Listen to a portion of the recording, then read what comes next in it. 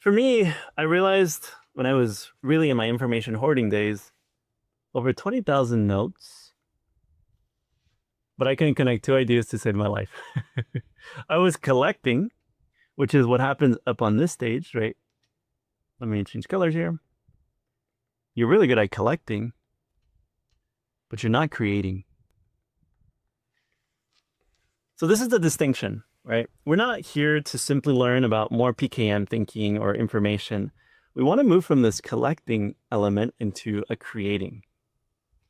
And so what Obsidian does, which is why I'm so excited to talk about it, and I'm creating these series of videos, the Obsidian advantage is really the linking that takes you from collecting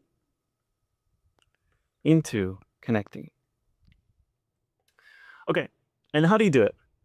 Well, in a typical library,